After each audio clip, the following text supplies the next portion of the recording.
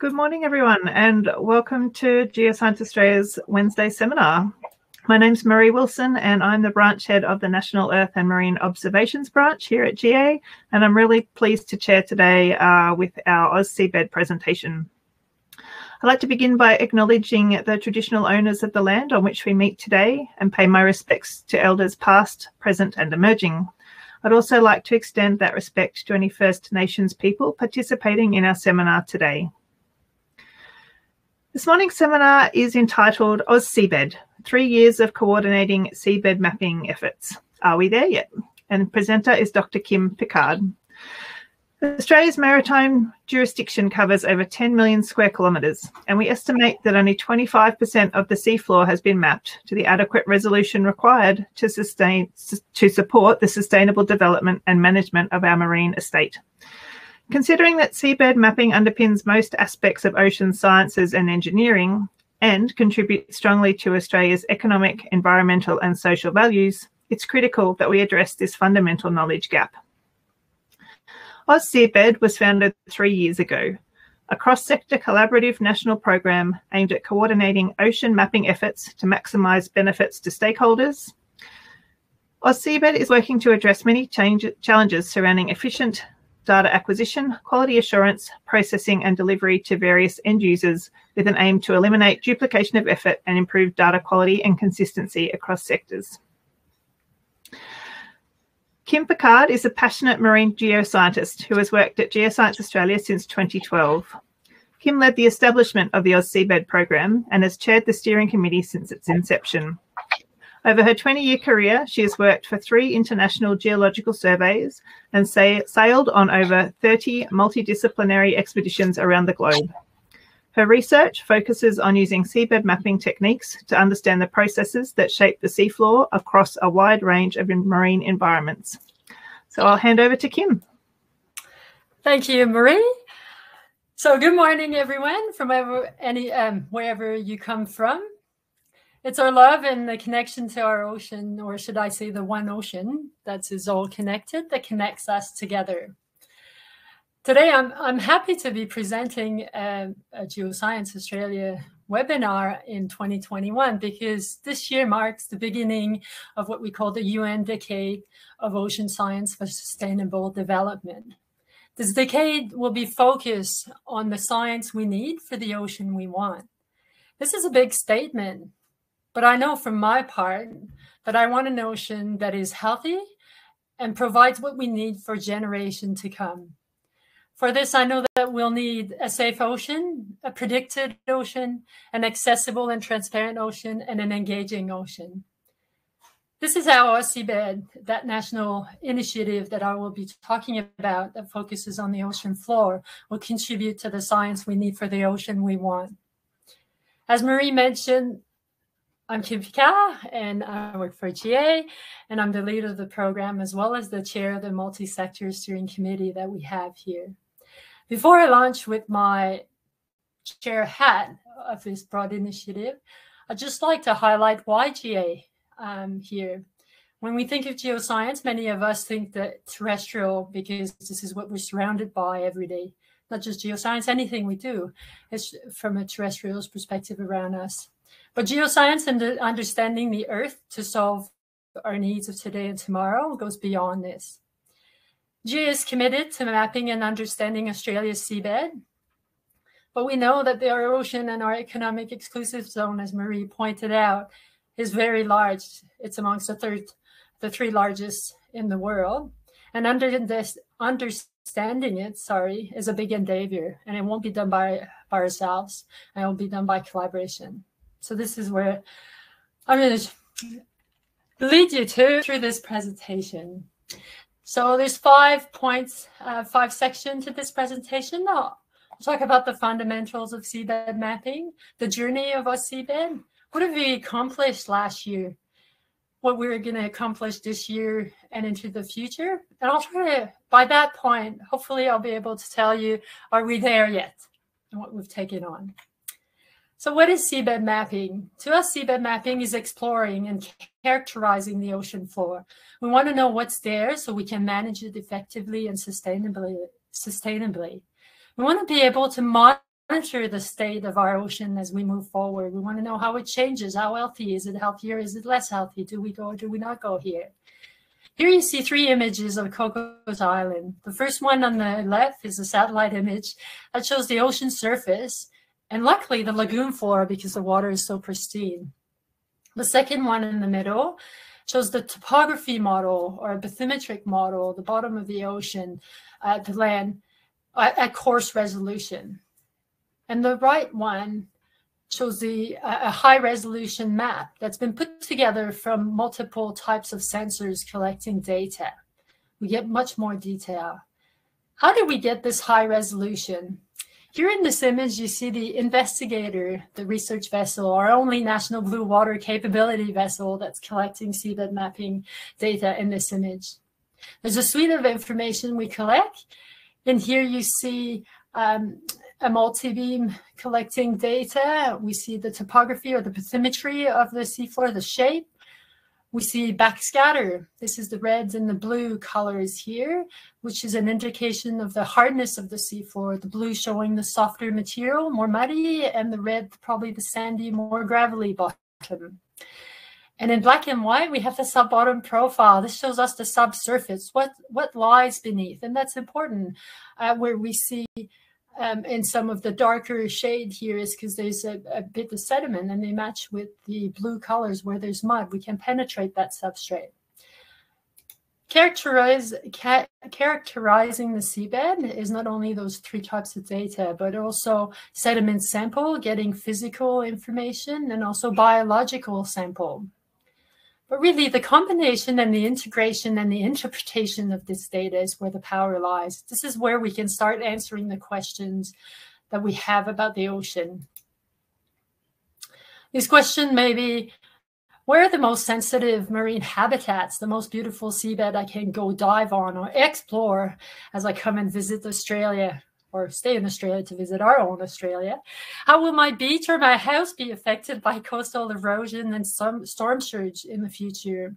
How can I navigate safely and find the best bommies to go fish on? Or where would I put the renewable infrastructure? To answer those, we need fundamental data, and that is seabed data. Until now, the value that we put in seabed mapping was unknown. We knew it was large, considering its place as a fundamental information, but how much of the overall 70 billion worth of the blue economy today did it take? Well, to know more, we commissioned an economic benefit analysis with Deloitte. And just fresh off the press, it's going to be published very soon, are these numbers. We were right. It's a big number. We're looking at a direct contribution to sectors in the order of $16 billion and the potential for up to 50 billion as we go in the future. That contribution is across many sectors, primarily defense, tourism, protection, transport, and many more. So again, can we answer the question? Well, unfortunately, every day, we know more about Mars than our ocean. Every day, when you go out, you rely on good maps we have on land for driving, hiking, building your house. But we don't extend that knowledge offshore. We have these maps thanks to Google. You can go, they're beautiful, and at that scale, they're at the tip of our phone anytime we want them. But really, most of that information is low resolution. I'm being asked by manager, by different people all the time, how much is mapping? How long will it take? Well, this is a complex question, and I'm going to try to attempt to answer a bit more of this question through this slide here, because it depends on the needs that we have. For instance, the previous map was low resolution. It was fantastic when it got delivered in '97. It showed the plate tectonic. That information is great for world ocean model and predicting our weather forecasts. But when we come down to all these other more specific needs like biodiversity monitoring, is it changing? Where do we navigate? Where do we put that infrastructure? Everything I talked before, we need much higher resolution. Are we able to answer that right now? Not really, because we haven't quantified and qualified everything that exists out there. This is a really quick shot in the dark blues and yellows are what we know of the bathymetry data and the other type of data that exists. We don't know where they exist, all of them together. The light blues is where we don't know. The yellow is what AusSeabed has pushed out in the last 3 years, published, and we have a better understanding of what exists. But that's very little. When we push this globally, we estimate that about 20% of our whole ocean is mapped from a bathymetric point of view, from looking at the surface at the bottom of the ocean. This is based on the global mapping initiative that we are part of. We call it the Nippon Foundation GEPCO Seabed 2030 project. It aims to have a fully mapped ocean floor by 2030. So we've got a way to go, but we're on the way. So what is the journey of AusSeabed in all this? Here is AusSeabed is a collaborative program made of all sectors, academic, industry, and government, and it extends internationally. It's very important we work together so that we can find the efficiencies and we don't duplicate the effort. As you can see on the map, it's quite busy, and the distribution of the collaborators is widespread, and we like it. AusSeabed in 5 steps. What is it? Our mission is to improve the coverage, the awareness, the quality, the discoverability, and the accessibility of seabed mapping data for the Australian community. Our vision is by 2030, we want all of the seabed mapping data that is available within Australia's marine estate readily and openly available. And we want the new data mapping the gaps. We want it to take into account our neighbors, more users, so that we can answer more questions. So in 5-step, AusSeabed is coordinating effort, is looking at quality assurance tools and guidelines to improve acquisition and understand what we have. It's processing more efficiently data and processing data, making it stored in a federated fashion. There's multiple stakeholders out there collecting data, so making it findable and discover that data. You want this data, we all want this data, so it's important that it goes out. AusSeabed is governed very strongly. The governance was established in 2018 with a steering committee representative from all sectors. There's 13 members on the steering committee, and it has an executive board made of the 5 Commonwealth agencies that have high stake into understanding the ocean. So each board member have a vested strategic interest. I mentioned what Jay's interest was in at the beginning of this talk, but we have a strong interest in coordinating this effort together. And so are all the collaborators pushing in, collaborating here. We always think we know all that the whole is greater than the sum of its part, and that's the collective driver. So AusSeabed and people. Who are they? On a day-to-day, these are the great people that meet every day to try to advance AusSeabed, and they, not just at GA, the GA, Frontier, SAI, CSRO. And then on the right here, we have the steering committee member, the existing one, and our thank you to our outgoing members. They're the people you can talk to, and they're from the various sectors, and to have more information at any time. So where did we start from, the evolution? We'd like to point the start of AusSeabed to 2016, when we planted the seed, when we got some government together to look at where would be the priority for national mapping areas. It took 3 years to establish and to really establish the program and have that steering committee together and the executive board. During that time, we built the community you saw earlier. We're still building and welcome everyone to participate and use the information we have and provide feedback. We're right in the midst right now of developing standard infrastructure and operationalizing all of this. And of course, data.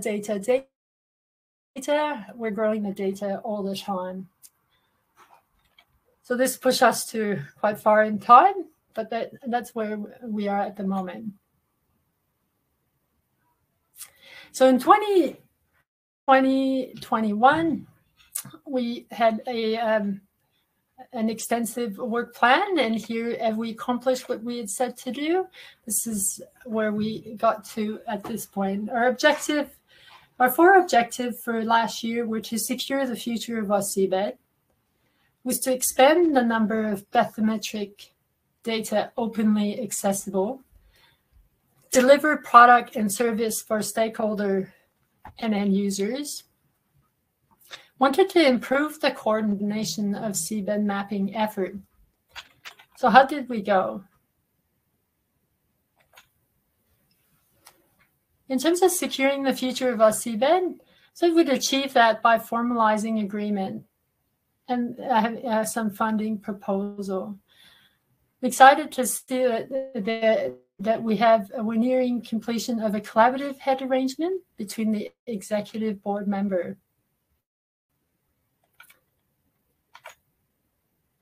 In terms of securing, in terms of our growth in the investment, we've seen 100% growth in resources, in external resources to Geoscience Australia. Geoscience Australia is a founding member and is contributing 4 to 7 in-kind FT every year. What's extraordinary here is we've got this growth from the revenue onto the left side and a very diverse number of partners. And then on the left, we have the in-kind, which has doubled as well. And this is without forgetting that the in-kind contribution of all the steering committee members were continuously helping us. In terms of expanding the number of bathymetry data openly accessible, we wanted to achieve that by easing the process to submit data and integrate new local hub to this federated data hub. We know that with COVID that came to our door last year and the challenge that it brought, in fact, it brought the mapping community a bit of a gift here. Here on this image, we see the effort of the Schmidt-Ocean Institute and many collaborators in Australia that took part in this big collaboration. We had the Schmidt-Ocean Institute circumnavigating Australia, and during the hard time of last year, COVID, ended up in Queensland, where they mapped a lot. Mapped over 200,000 square kilometers. It's a massive amount of effort. And AusSeabed took part in this collaboration. We took advantage of this to push a bit of boundaries. We had a lot of ship-to-shore activity, operating some of the system, but really to deliver the data into AusSeabed, we wanted to process the data as quickly as possible. So it was processed on board, but also at shore, and wanted to deliver it quickly. So we took advantage of this to improve our delivery pipeline. Some of our processing pipeline is still work in progress, but we have now delivered all of that purple line around Australia. Is available on the portal. It's quite exciting. There's just marvelous new information that came out of those surveys, including, you would have seen, there's now a new ABC's stories online that you can see on the Great Barrier Reef that shows some of this work. In terms of bathymetry product on top of the Schmidt-Ocean Institute product, we went from the year before at 5 to 80 new published data set. This is a large area. The area covers over 2 million square kilometers of data, and it's larger than Queensland and Tasmania. So there's all this data, available online.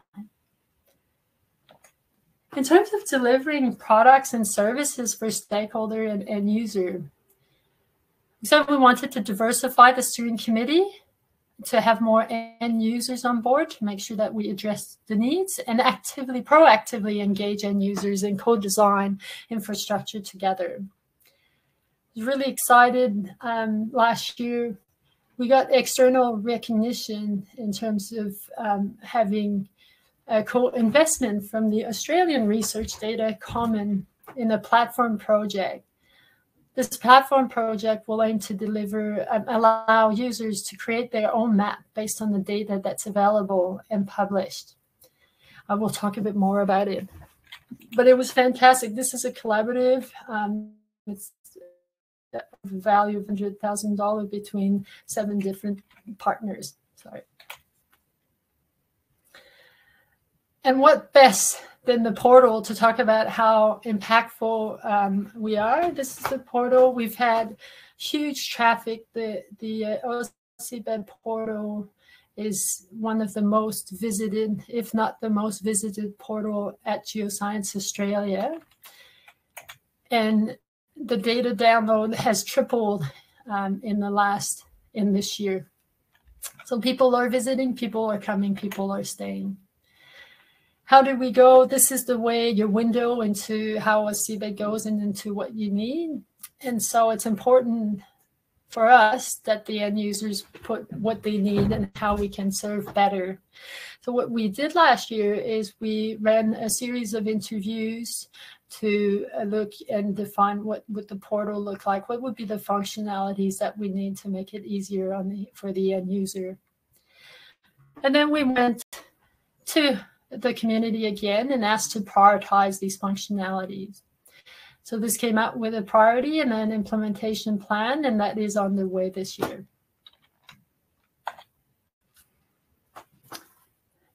In terms of improving the coordination of seabed mapping effort, we said we'd achieve that by getting a greater uptake of the AusSeabed coordination tools and increase the number of stakeholder and end user that would use the guidelines, because that would mean that the data that's collected is better and easier to ingest and share.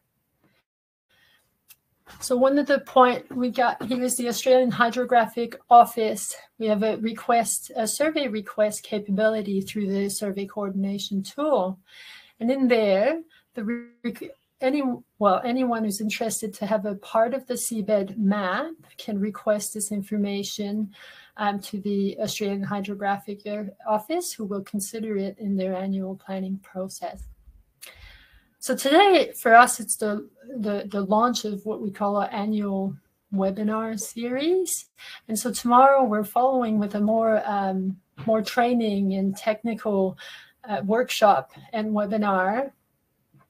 So this will be the survey coordination tool will be part of tomorrow's webinar, if you want to know more. In terms of guidelines,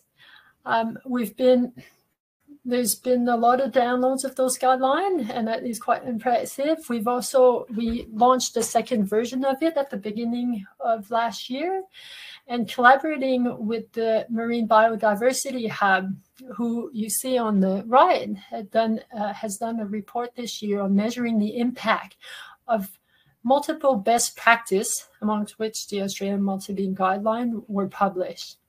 And this is where we see the number of download and how much the uptake is on it. So we hope to see great data coming in and easier to ingest as we come along and we go forward.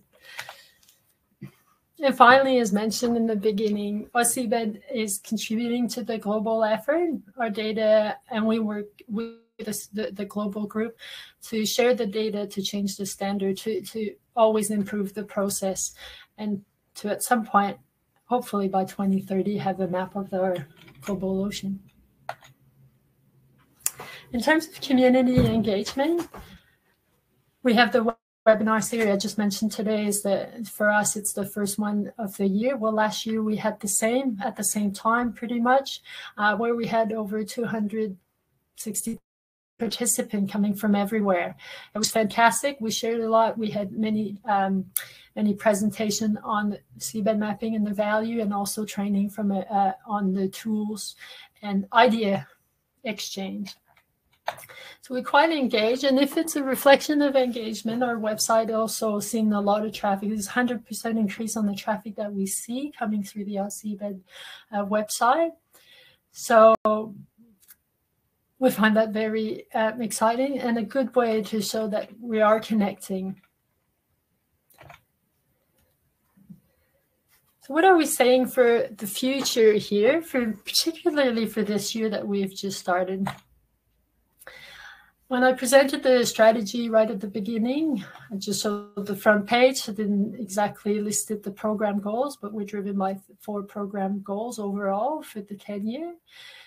Again, it's on the improving that curation and the delivery of the data, improving the standard and the quality. We want to demonstrate the value of seabed mapping data for decision-making and management and science, and nationally coordinate our effort. So what are we intending to deliver in the next, in 2021-22? Here you see on this slide, I've put the quarters and the goals. I've made them into swimming lanes. As you can imagine, many activities cross over those swimming lanes. But for ease of visualization, I'll put them in here separate. So we're going to deliver the annual webinar series again, which will go on for this quarter and probably a bit into the next one.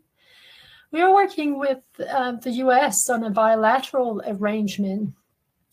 We have so much affinity and synergies to leverage from, and so partners of the executive board are working together and establishing an arrangement, and we're hoping to launch an inaugural workshop in October this year, so stay tuned on this. In terms of data, we're really excited. We have signed a collaborative deed agreement with Australian Marine Park and Department of Agriculture, Water and Environment and we have signed a first small project. So we're going to see some data set being delivered, some historical data set that are falling into some of those areas, which are in pink on this map over in this first half of the year. Came out here is another area, another bunch of data will be delivered. That's part of our Australian Research Data Common Platform project that we have received. We need some data to test the platform so you can create your own map. And that data, we decided to work into Bass Strait area. The priority one for those test data sets is within that little red box here. And then if we can, we're going to move into priority 2. The objective here is to test the platform, but we also want to make sure that any data that we process to test the platform will also be made available to everyone for use through the regular portal. Another very exciting project we have is with the new Marine and Coastal Hub, the new NEST program, NEST 2 we call. In this one, we're going to be revising the national areas of interest. So we're going to be broadening the number of users to be able to put their national areas, their areas of interest where they want to see seabed mapping occur. At the moment, it sits with the Commonwealth entity and state government, but we'll expand that for multi-stakeholder. We will also be working to look at areas for mapping, but both physical and biological. So really put these priority together. And this will be able to feed in different other workflows, such as the Marine National Facility, to make plans for future survey, or the Australian Hydrographic Office and their annual planning process.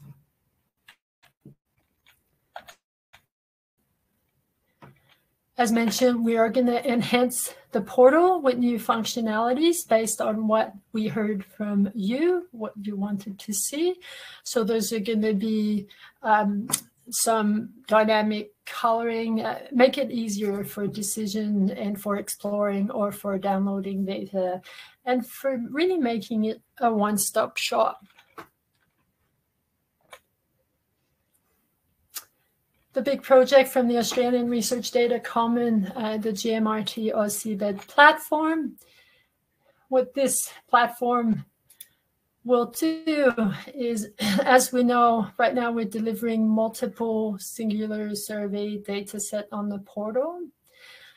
These data set, we want to be able to pull them together through the tool that is user control. The user will define what they want to see, how they want to see it, on top, on the bottom, transparent, and make your own coverage map. So this can be a full or a select coverage. At the end of this year, we're going to have a prototype ready. It'll be able to create those seamless map. It's important to note that it's not just, it's to go from terrestrial all the way to, well, offshore.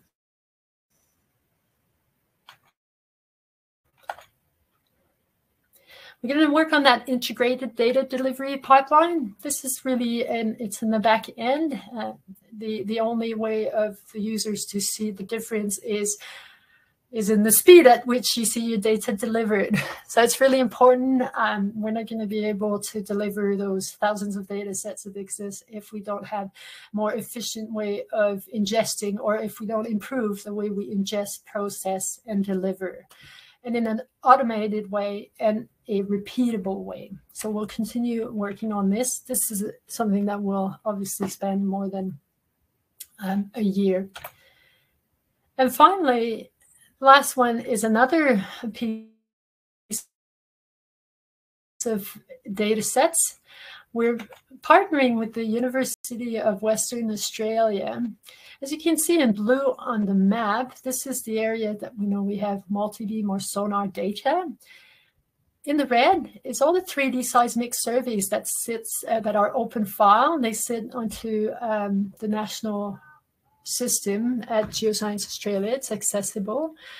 And in red, you can see that it covers a lot of the areas where there's big gaps in information and sonar data. So with the University of Western Australia, we're going to go and produce bathymetric map out of the seismic data over those 350 available surveys. So that's going to be very exciting. Lots of new data and trying to map the gaps here. So are we there yet? Well, that is the question. I think I'd like to just summarize by saying, what do we expect and when? So this summarizes, you know, from your perspective, from sitting on the end user point, just to say that in the first years, what you could do in 2016 to 2018, the data was there. Well, lots of the data is there, and it's in catalogs. You can find it. But when we started to make the data more visual, went in the portal, trying to assemble it. That made a huge improvement, and we saw so much more data going out. So it was there, but it was difficult to discover. So we've improved this, and we're pushing more data. What we're going to do this year, as mentioned, is we're going to enhance the visualization. You can see and do it, how you can explore. And we're going to allow for this map creation. And then as we continue, as we move forward towards the following year, we're going to be able to use all of this for all data types, all seabed mapping data and more. We want to be able to integrate that data and to make decision out of it. For the one that left alone, during that time, again, data, it's the important part. How do we push this out? We're going to continually keep pushing it out, moving together and make it available.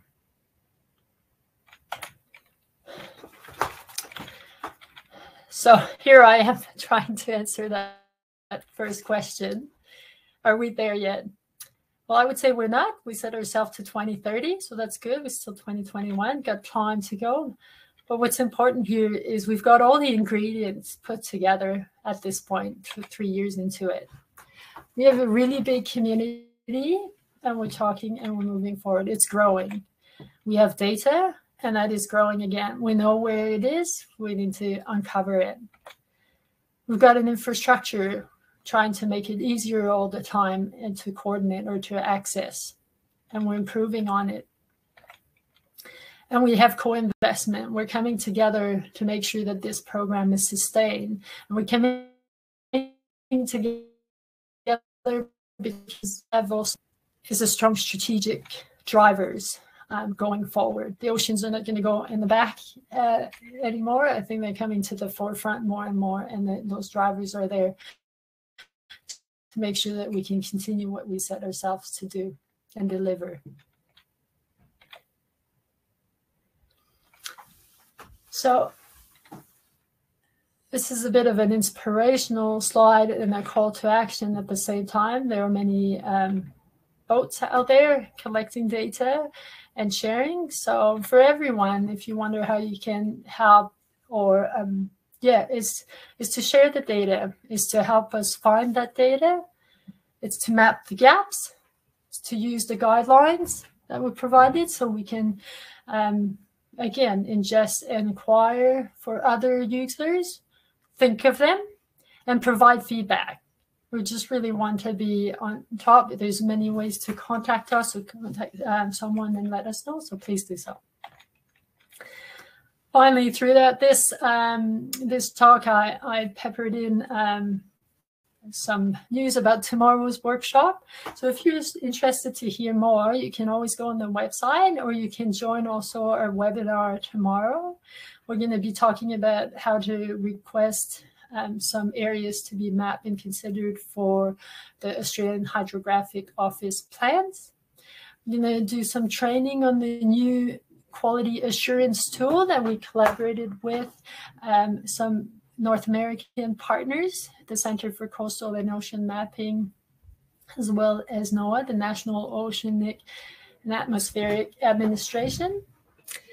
We're going to give a bit of a training on the data portal and expose the seismic derived bathymetry project. So in there, we're going to have some guidelines established, as well as data set being produced. And we want your input. We want to know what we should care as we move along and go forward with. So thank you for your attention, and I'm always happy to answer any question, or you can email me or our team and then go from there. Thank you, everyone. Thanks, Kim. There are some questions in the chat, so I'll ask the first one.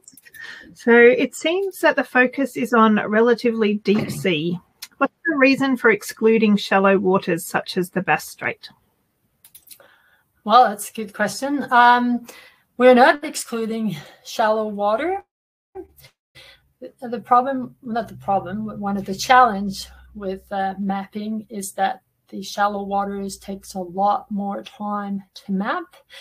And so while we have, as I mentioned, we have a national deep water vessel, the RV Investigator, and it maps in the deeper, but it also maps in the shallow. It's just a footprint. It's so much smaller. The Australian Hydrographic Office is running a program called the Hydro Scheme Industry Partnership Program. They are on for a long-term program where they're going to map the shallow, but it just takes a lot of time. So the focus is in the shallow, it just takes time. Thank you. Another question. Looking at your aims for the coming years, how much more data, like in square kilometres, do you aim to gather? And will you have the at-sea resources such as Investigator to complete the program, or will you need more? So I can't say how many more square kilometre. Well, we're aiming to have the seismic 3D bathymetry project bring that over 2 years. So we're hoping to have probably around 300,000 square kilometers from that one. I talked about the ARDC project in Bass Strait, as well as the Australian Marine Park project. So that's probably of the same nature or size that will be delivered. But yeah, it's a continuous. So we haven't put ourselves on how many exactly. Yeah, so I'll leave that there. Sorry, Marie, what was the second part of the question? Do you have enough at-sea resources to get it done? No, we'll be here for a long time. It's a simple. No, I think the Marine National Facility doesn't just map doesn't just map. It does other things as well for oceanography and many other sciences. And we have the Australian Antarctic division with the new Naguna vessel that's going to come on board. And it will not probably be a mapping until a while, but it will extend to going to Antarctica, obviously, and mapping this great area. So we're limited. Everyone would like to go faster, but I don't think we have everything we can. Just need more boat and more money, really. It's a patience thing. Yeah. All right, another question, different tack. Where is the line drawn between sub-bottom data and full-on seismic reflection data? That's a very good $100 question. So sub-bottom profile data, we refer to it, it's mainly, the line is drawn in the frequency it uses to map the subsurface. So for us, it's a higher frequency with sub-bottom profile, and therefore it penetrates less. The amount of penetration it will go to will depend on the substrate. So for instance, in Australia, as you will have heard in my accent, I'm Canadian. In Australia, the seafloor is quite hard and there's not that much sediment, and therefore the penetration in the orders of tens of meters. But in Canada, where there's a lot of sediment, or in some part of Antarctica, you can go to 300 meter with a sub-bottom profile, but it's still through soft material. It doesn't traverse the consolidated rocks, I guess, below. It stops where the rock starts. So that's how we consider sub-bottom from seismic. Seismic goes through the rocks, the hardened substrate. All right, thanks, Kim. Another question. So people are interested to know if you found any interesting features through the data, either well-known ones like the Java Trench or new ones like large seamounts or anything like that. Well, I didn't, but everyone who's working on the data did. There's always something to find. That's why I love seabed mapping. If you look through the Schmidt Ocean Institute in the Coral Sea under their blog, and Dr. Robin Beeman has published an article on it. They were mapping up in the Coral Sea again, and then they found this big drowned reef, a 500-meter feature that popped from the surrounding seafloor up. That was unknown, which is quite interesting, to think that we don't know. We've seen this all over and again, that things we don't know. So there was this.